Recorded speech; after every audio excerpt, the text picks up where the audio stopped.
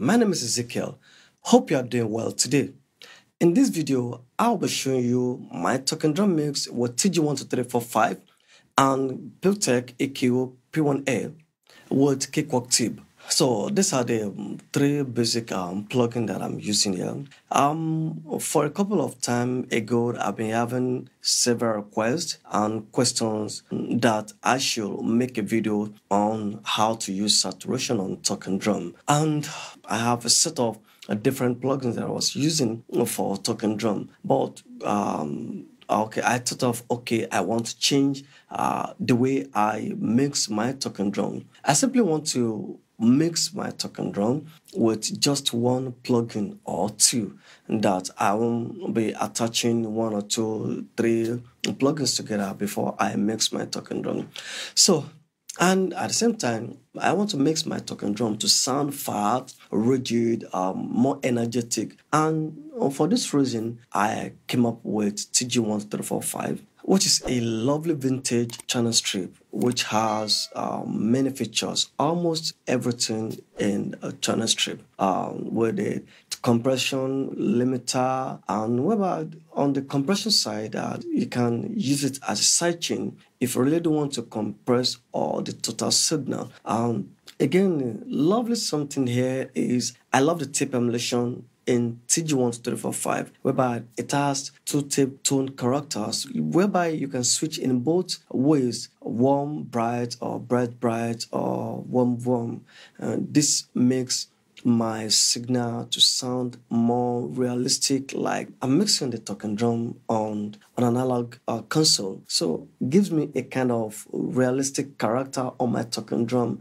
I love the way it responds in talking drum. Another thing I love about TG12345 is its unique 3-band parametric EQ, the low shelf EQ, the high shelf EQ, the mid EQ, which has attenuator and sweep, whereby you can sweep to whatever frequency you want to attenuate or boost. Then I love something also, the switch button, whereby if you really want the compression to go first before EQ, or you want EQ to go before compressor, you can switch between the compressor, EQ, and presence, or presence, dynamic, however. So I use this one to make my talking drum with one click, pump. The talking drum sound heavy, realistic, and more energetic. And the PuigTec EQ, I use it to concentrate on the frequency that I really want to treat, because TG12345 has high shelf EQ, so I can't really go with a particular frequency except for the presence to attenuate and boost frequency. So I concentrate on the 60 Hz and around 5 to 8K on PuigTec EQ. So before we move on, I would love to play the music, the percussion section for you, just to listen to the percussion in a few moments now. So I'll dive into it. You will see what I do in that.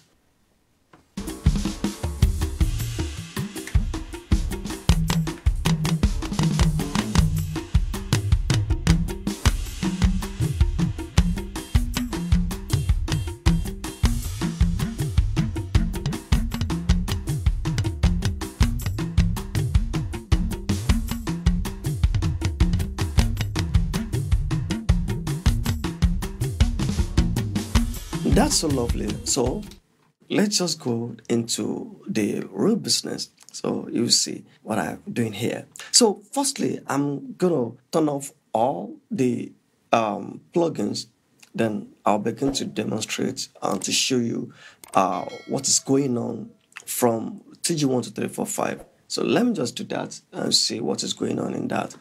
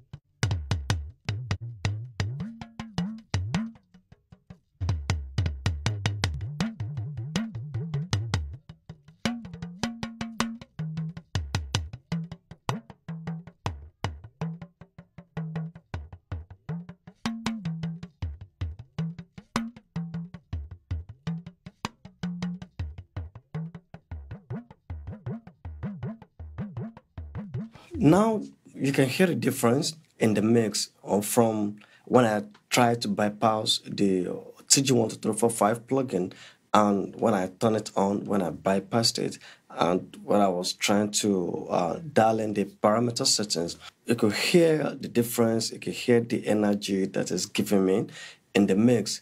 So I've not turned on the compressor. So I'm going to do that now so you can hear the contribution of the compression on my talking drum. So let's listen to this one now.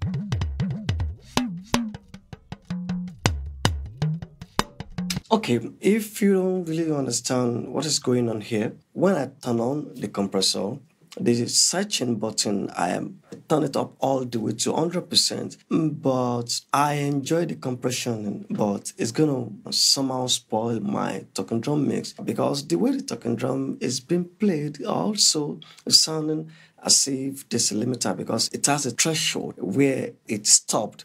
I only need the compressor to control the dynamic, to bring together all the signal in the talking drum for me and to add more character for the talking drums for me. So when it's going to be turned into the rest of the mix, so you're going to hear how it's going to sit in the rest of the mix. So it's going to sound lovely. So one thing I want to do again is I want to adjust the release time because the nature of the music I'm doing, I love the way the talking drums sound now, but I have to make the talking drum to sound more consistent. I really don't want too much of the dynamic because the playing of the talking drum initially doesn't have its consistency in the playing. So I want to increase the release time so my talking drum signal, the way it's playing, so it can control the dynamics. So when it's going up and down, it won't be too much. There'll be a little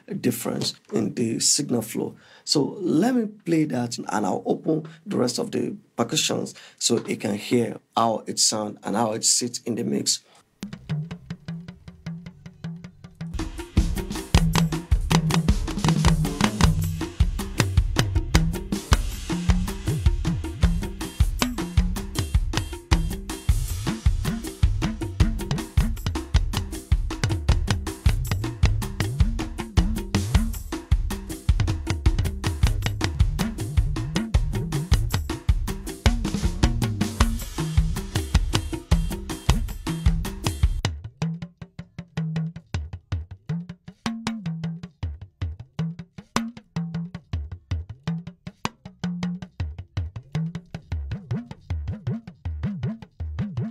You can also hear this one when I turn it all the way up to ratio 6. The signal flow has been tamed down, which also sounds good, but that's not what I really want.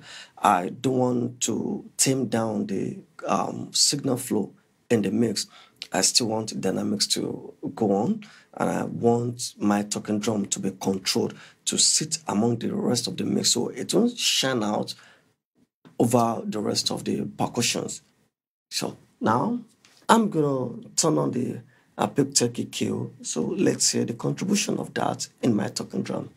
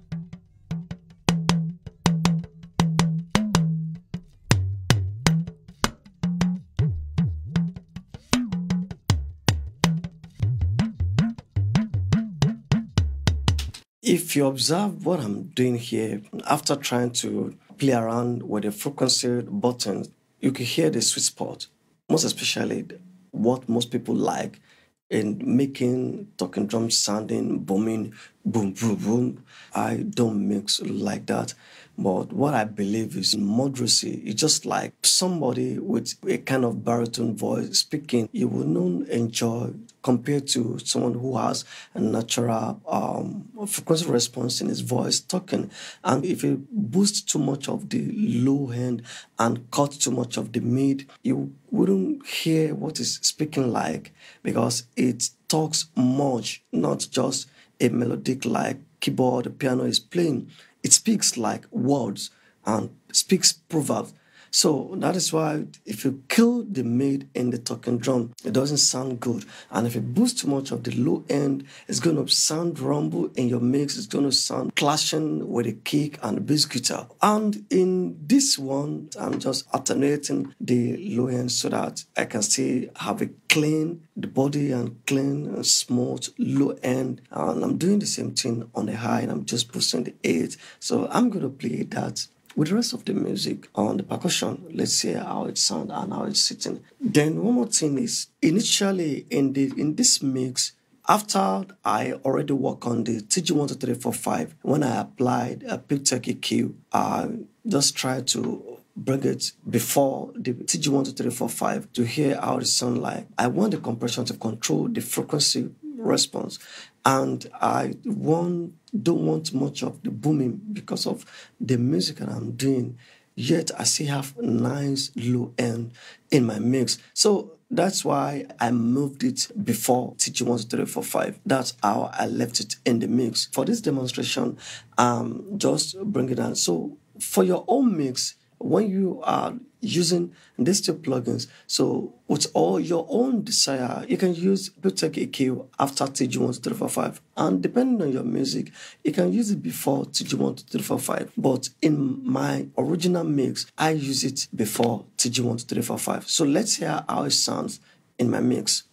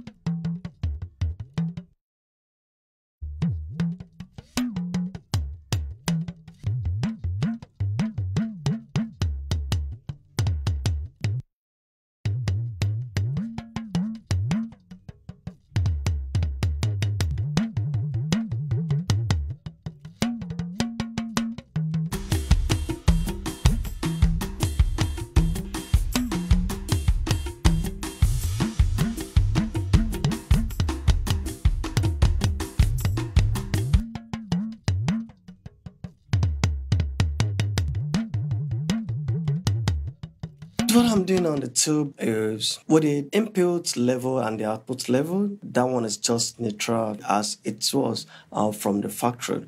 So what I really mostly concerned about is my drive. You can hear how it sounds like when I drive the knob all the way up to the 50%.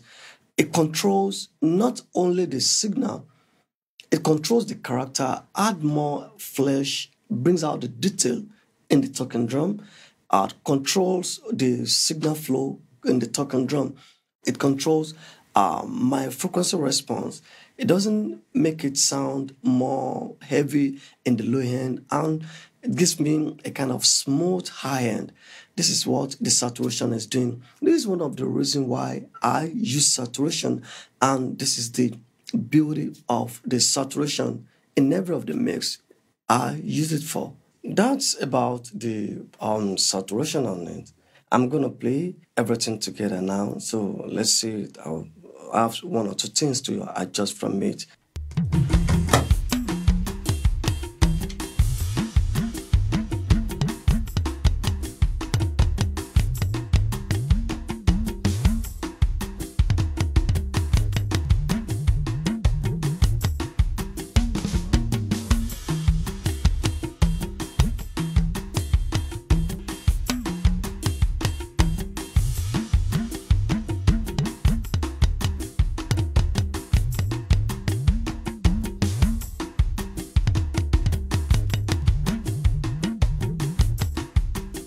That's all about my talking drum mix with TG12345, a PuigTec EQ P1A, and a tube saturation in Cakewalk by Bandlab. This is talk plugin in Cakewalk. And as for this project, I'm going to put the link below whereby you listen to the way it sounds in real time in the mix. Well, thank you so much for watching this video. Please put down the comment, let me hear or let me understand how you mix your talking drum, what you use. Do you use saturation on talking drum? How do you approach your talking drum to sound clean, to sound good, to sound more energetic in the mix? Thank you so much for taking your time to watch this video. See you next time. Bye.